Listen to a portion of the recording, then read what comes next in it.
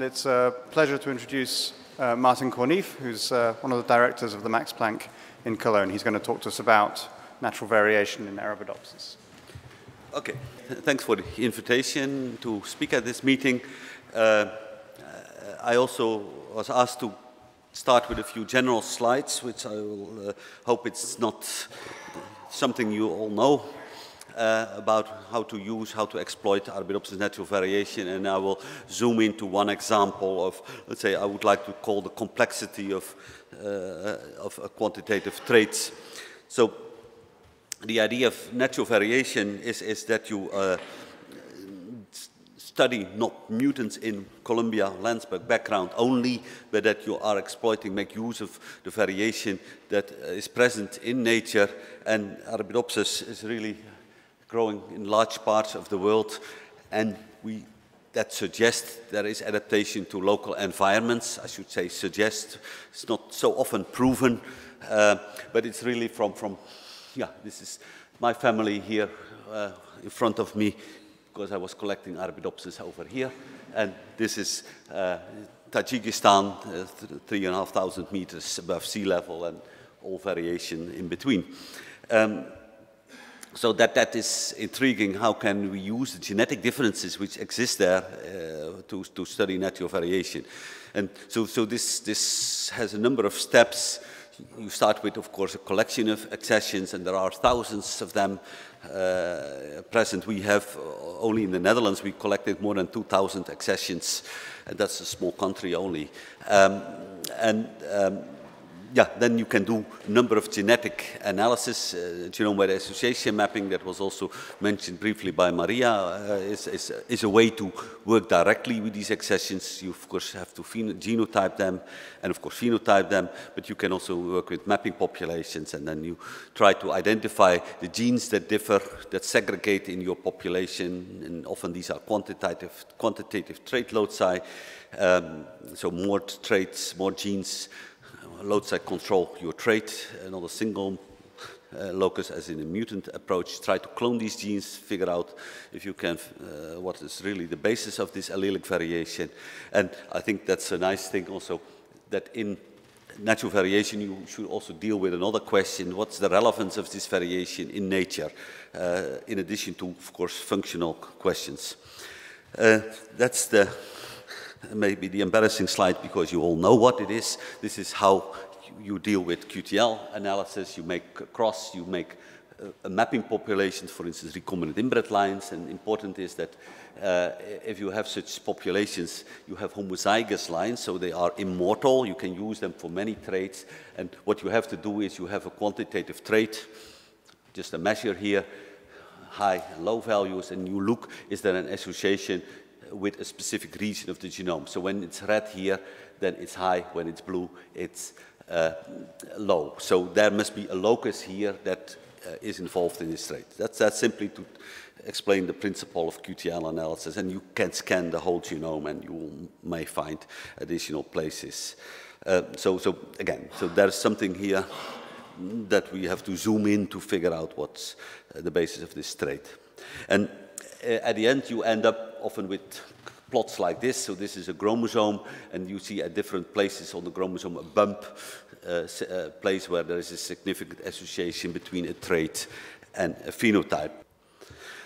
The idea of using genome-wide association mapping I try to depict here. So we have a number of genotypes that also in nature can intercross, and that really goes over many generations, and even in a species like Arabidopsis, who is predominantly a cell for this, occurs in nature at a few percent of even higher, and you get recombination events, so you end up with your collection of Arabidopsis accessions that are like this, that are very different, derived from ancestral states, but have recombined.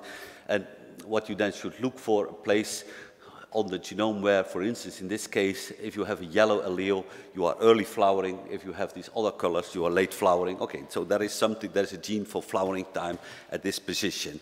That's the principle, I think, brief for association mapping. And the question, of course, is what population are you using here? How do you detect these associations? How do you determine the genotype of this large number of variation? So that's quickly, you can use the collection of accessions immediately, and you get also quickly to the gene, because this is a very accurate mapping, but there are a few pitfalls that I will mention hereafter. So another way is to use this to make crosses. I already, you take two accessions, you cross them, you make an F2, and by single seed descent, by inbreeding, you end up in recombinant inbred lines that I already briefly mentioned. You can have some modifications of this. For instance, intercrossing such plants, you get more recombination events because that gives you a more accurate mapping possibility, and you make rills at a later phase. What's also what you also can do is start with such a hybrid and backcross it to one of the parents and end up with what we call intergression lines or near isogenic lines. So where you have a little bit of the blue parent introduced into the red parent, and of course if there is a locus that makes a difference, you should see a phenotype that differs between this one and the red parent. This is good. We like to work with, because in general there's only one locus, one of the many QTLs that makes the difference here, so then we go back to monogenic inheritance. And another way to go back to monogenic inheritance, and this is also relevant for my talk hereafter, is that when you do this inbreeding, you reduce per locus heterozygosity with 50% every generation, but at an F6, F7 phase, you are not completely homozygous for all load sites. So you will find some residual heterozygosity in these generations. And if you then take a plant like this that is heterozygous and you self it, you can quickly isolate two homozygous lines that have the same genetic background but are differing at this locus. When there's a QTL here, okay, that allows you to zoom into this locus and study it in more detail. So it's important that we can make these homozygous recombinant inbred lines. In Arabidopsis, it's a selfer, it's a short generation time, but since 1 or 2 years, we can do it even faster. So we can make dihaploids. So there are other plant species where you can make dihaploids by regenerating plants from microspores or from egg cells, and you get haploids, and then you double the haploids, and you get so-called dihaploids. In Arabidopsis, a recent important paper was this paper of Ravi and Chan in Nature, and what they did is they had obtained a genotype where there was something a bit messy with the centromeres. The centromeres are functionally reasonable, but also not good in the parental line. But what is very exciting, if you cross it with a normal Arabidopsis line, that in the zygote, these chromosomes with the yellow centromere get eliminated very rapidly, and you end up with haploid plants. These haploid plants, because there's no chromosome pairing, they are sterile, but sometimes spontaneous chromosome doubling occurs. And the good thing is Arabidopsis has many flowers, so there's a reasonable good chance to get a bit of doubling, and then you can easily see that because they see some calyx growing out. And what you harvest there are plants that are then doubled, that have the double chromosome. And of course, this is when you combine that, this SEN-H3 variant with a hybrid, crossing two accessions, what you get is, in fact, haploids that are representing the gametes of this heterozygous plant, and by chromosome doubling you get dihaploids. So there are, we and many people are using this now to generate recombinant inbred line populations. And in the past we were a bit afraid of using late accessions because that took, even in Arabidopsis, too much time. But now we are not afraid of the late guys anymore. Okay. So what is the outcome of association mapping? I mean, this is a recent paper of the group of David Salt. He was looking at cadmium accumulation, and bingo, this is what you want. It tells, this is the genome, 5 chromosomes of Arabidopsis and the significance of apparently a SNP or a few SNPs in this region that are significantly associated with the trait. And here you're really on top of the gene. That's what you want. But I should say we are doing many, many experiments like that. It's often not so nice as this one. So this is an experiment from our own group, from my PhD student, Luis Barbosa. And yeah, you get peaks, yes, sometimes also of these nice streets, or that's probably something to be careful. This is the threshold, nothing above the threshold. So what does that mean? Yeah.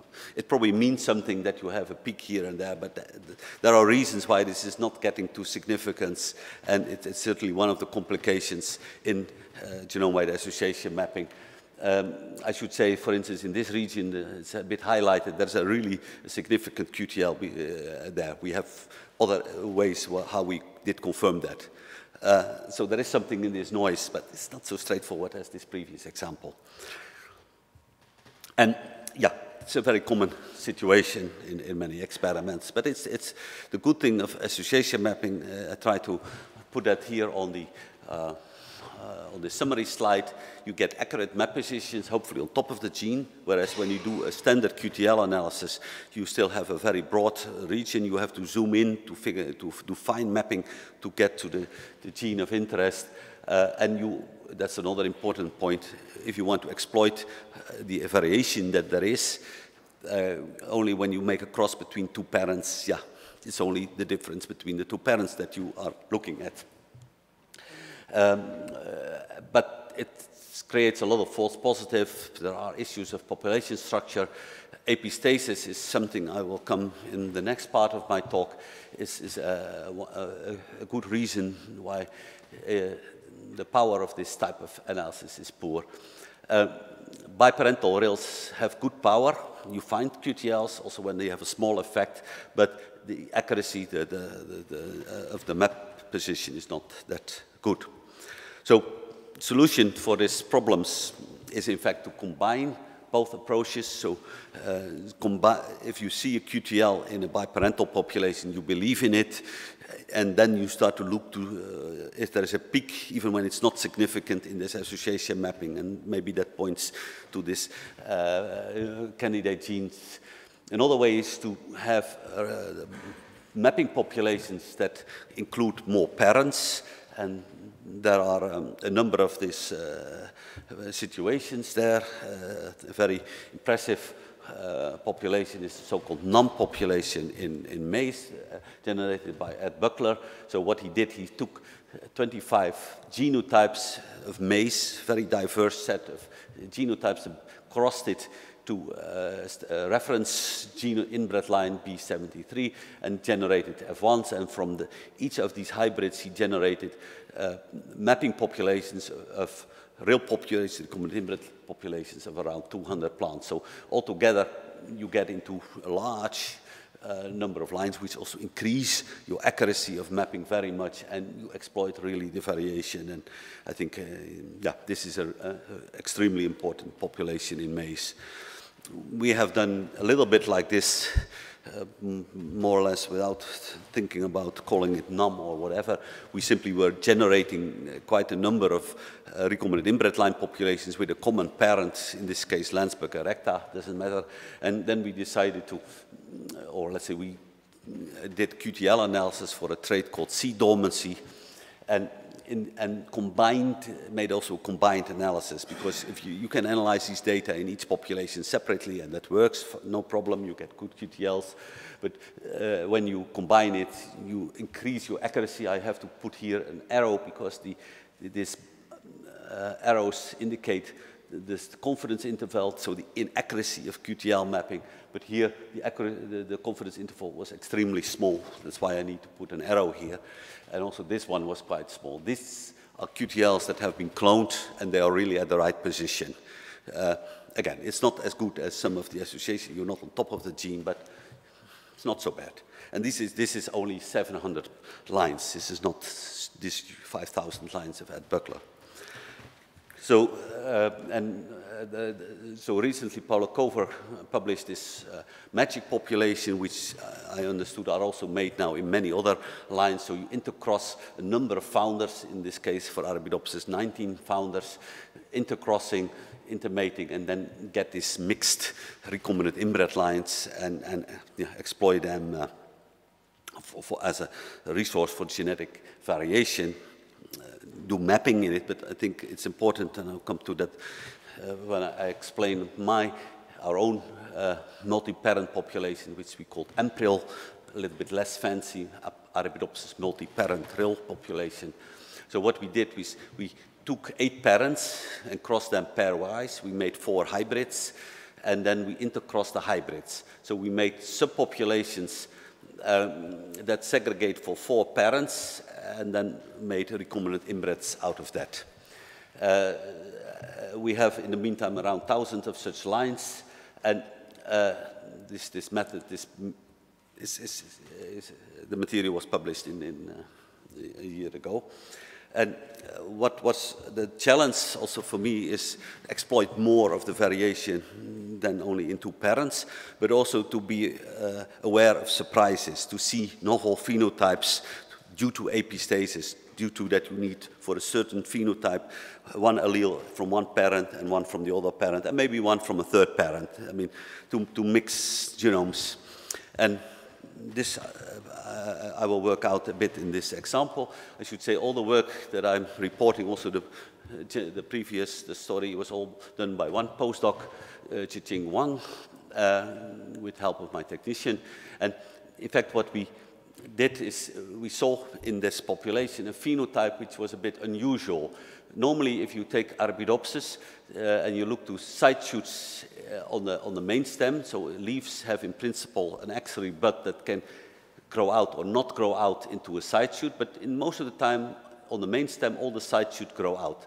But suddenly we saw a few plants that didn't have side shoots, didn't have axillary meristems at all, and we call this the MC axil phenotype, and we simply quantified it by counting the number of stem leaves, caudine leaves, and the number of leaves with stem, and just we use the ratio to quantify and to do genetics. But what was special in this, for this phenotype, as you see here, is that we only had a few plants out of the 500 that we analyzed. So this is the frequency distribution of the number of rills, and indicated here with the colors are the ones that are having a reduced number of filled side shoots. So most of the plants have all have side shoots from every axil. So only the blue and the green ones are really a phenotype. Very low number. And of course we tried to map it. That didn't work. We could map flowering time and other traits, but this was too complicated. So how to solve, how to get this, to this genetic variation? And there's already one thing very obvious. These plants with this reduced shoot branching only occur among the late guys. So we had segregation for flowering time, yes, for sure. I should say the parents in this case were all early, so there was no parent, I should have put arrows here, no parent that was late, but you have transgression. That's what's nothing new in Arabidopsis. We see this quite often. But among the late ones, you see this empty axil phenotype. So we said, okay, it doesn't work directly. Let's go to brute force genetics and let's make mapping. Take these lines, these genotypes, as new sources of genetic variation and simply cross it with the parental lines. And again, don't frighten. We made F1s, we made F2s, we did mapping in an F2, we generated F3 lines, we selected so-called HIFs. When we had map positions, we figured out lines that were differing only in 2 alleles at one locus, and to confirm QTLs, and that also led to ultimately fine mapping. So this is, start again with your genetics, but I like to emphasize that in F3, F4 lines, you can select these so-called HIF, heterogeneous inbred line families, especially when you know something about map positions, because then you can zoom into individual genes and also confirm these QTLs, that it's not false positives or whatever. So this is an example of such F2 populations. You see it segregates for this RSB value, so one every Excel field here, nothing, all empty, and then it's related to flowering time because we were worried about this flowering time. We knew about the flowering time. AP says only when they are late you see segregation here. And if you then check in this later generations and you have segregation for only one locus, you take a marker that distinguishes the two alleles, the three, and then you can distinguish the heterozygous. And then you see, okay, I confirm this QTL here. There is something segregating here closely linked to this marker. And this link with flowering time was obvious, so we assumed that we could see flowering time genes also segregating, and this is an example here. You see the three genotypes affecting this RSB value, this parameter, but only the ones that are late show this really reduced branching. So this is how we did our analysis, and it ended up with this picture that we identified only taking 2 recombinant inbred lines from that population, that there were 8 loci playing around to get that phenotype. So it's a bit surprising that there's so much genetic complexity, but you hardly see it. You have to dissect it. And of course, there's the flowering time I mentioned before. Again, we found our usual suspects, FLC, Frigida, FT. Okay, there, that's the basis of epistasis. So earliness is epistatic to this reduced branching loci, which themselves don't affect flowering time, but only are expressed in the late background. And okay, another way to just start from the beginning with genetics is that our population was not highly inbred. We genotyped it in the F2, did most of the phenotyping in the F5. That means you end up with residual heterozygosity. Sorry, do you hear me? Yeah, I'm moving away from that. And take as an example one of these lines that had that phenotype. It was heterozygous. I told you these have 4 parents. So these lines are a mixture of these 4 parents. And you can see where there are heterozygous regions. So in this case, 1, 2, 3, 4, 5 regions were still heterozygous. And we knew that the progeny of this plant was segregating for that phenotype. So, okay, let's say that. So we look at these 5 markers, these 5 regions, and we look in the progeny which one associates with this phenotype. And so not in this case, nothing. This case, yes, bingo, a good difference between the 2 alleles. This one the same, this one the same, this one not. So in a quick way, looking in heterozygous inbred family derived from this F4 line, we could identify the segregation of 3 loci. That's not the whole story, because I told you already before, there are at least 8 loci segregating. But of course, you have fixed some of them here. That explains it. So when you then take a plant, so it's again the progeny, and you see the effect of flowering time. So we follow here a marker for the Frigida locus. This is the main flowering time locus, and you see only when the plants are late, you see segregation. When they're early, it's not there.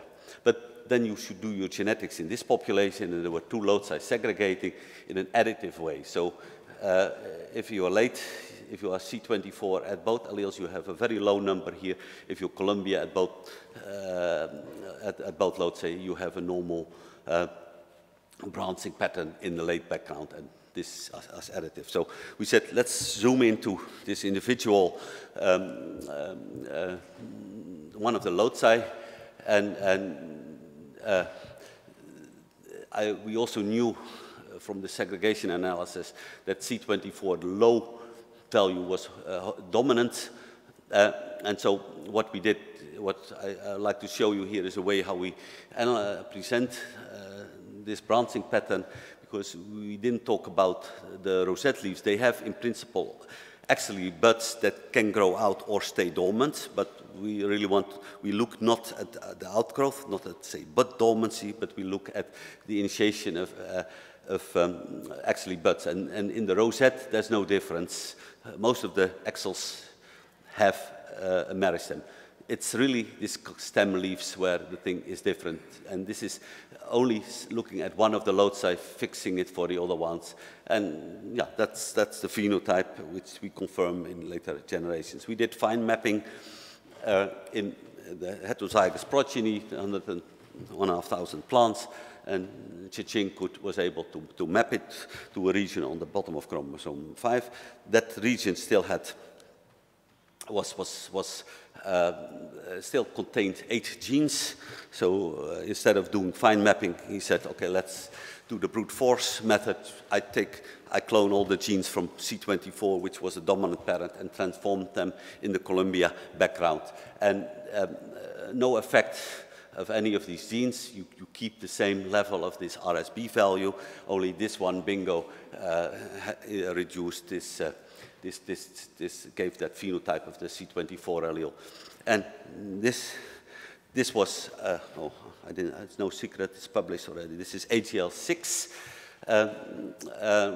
And this gene, then we looked at the sequence, and was a lot of variation between C24 and Columbia in the promoter indels,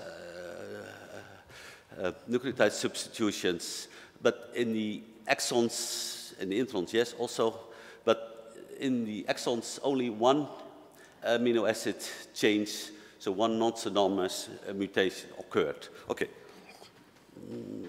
we kept that in mind. The promoter was a good candidate for having variation, but when you look at the gene, at the expression of the two variants, no differences, and so it didn't look like that it would be a promoter mutation related to differences in expression. We didn't publish it. We did also some in situ hybridizations, but this is from a paper that was published on this gene. It was expressed in the right tissue. We also had similar results, but not nice enough to publish. But what Chiching did is said, now let's then figure out what's going on. We make promoter swaps, and I should say we were helped by work done on this gene here in Uli Krossinklau's lab, and also got some mutants from his group from Schauer. But the important thing was to make constructs with the promoter swaps, because it's a matchbox gene. We have to deal with first the intron too. But so it's a number of constructs that are cDNA of C24 or Columbia with the two different promoters. But we also knew about that mutation in the exon, and so he took the Columbia sequence and made site-directed mutagenesis, and then again did this transformation experiment, and it tells exactly the same. It tells a clear story. If the promoter is Columbia or C24, that doesn't matter. The only thing that matters is the cDNA you use. When it's C24, you get this low RSB value, but very important when you do the site-directed mutagenesis, the same story. So in this case, we identified the QTL up to the QTN, up to the quantitative trait nucleotide. And apparently this is a gain of function type of dominant negative mutant. So, sorry, okay, we did also then, you do the population genetics. Is this thing occurring in more accessions? Yes. You go then to the sequence data of Arabidopsis. 15% of the Arabidopsis accession have this C24 allele. But many of them don't show a branching phenotype. That will be on the next slide. It's not related to geography in an obvious way, but it's clearly this whole clade here is having the C24 allele. So it's a similar origin, but a lot of diversification already occurred. It's probably an old mutation. But when we then collected all these plants with, or a bunch of them that had this T, and looked at this flowering time against branching, all the early ones didn't show the phenotype. again, that's not surprising. This is epistasis.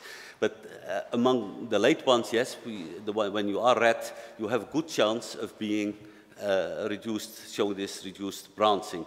But there are also ones that have the Columbia allele that show a reduced branching. It tells again how complex this genetic basis is.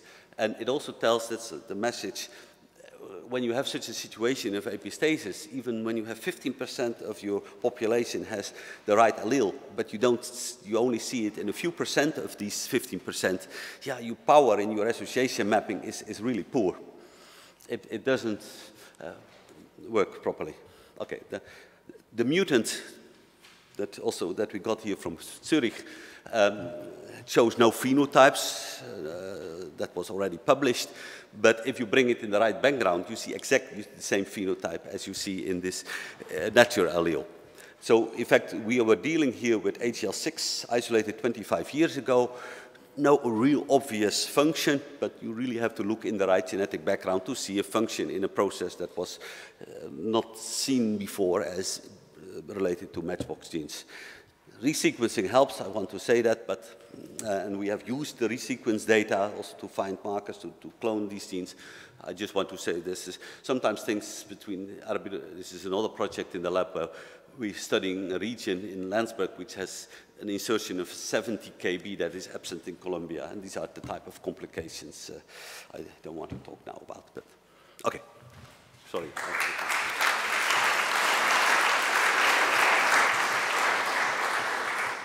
Thank you very much. Sorry to rush you at the end a little bit, but yeah, sorry, it's my fault. No, you need time to explain complicated things like this. Are there some questions?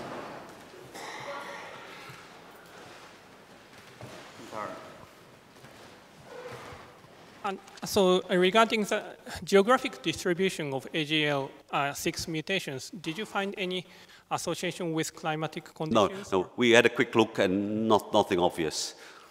And there's one natural accession that has this phenotype also. That's Zurich number 0, okay.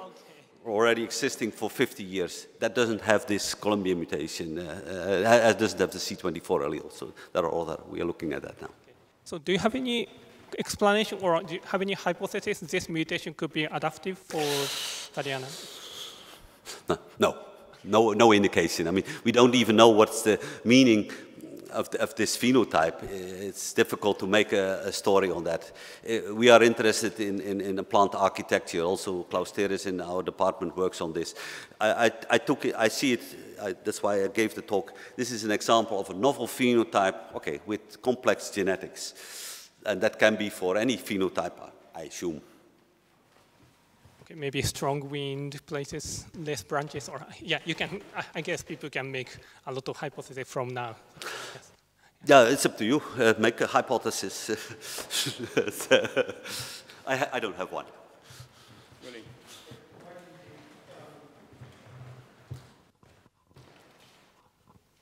The single nucleotide change that you see in the C24 allele, I mean, that cannot explain everything, right? I mean, you said it is a cDNA that if you swap it, that gives you the suppression of the axillary meristems, right?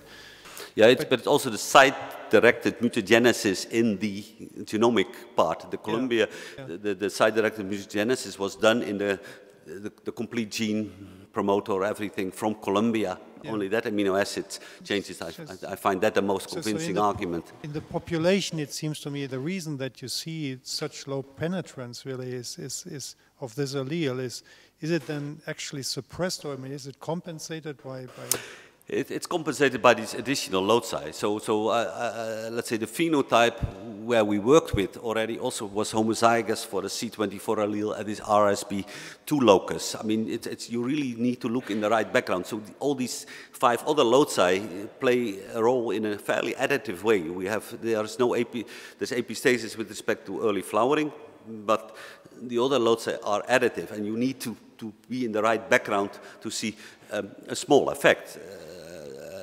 But it was workable. It had enough penetrance that we could work with that and could do the genetics without too much trouble.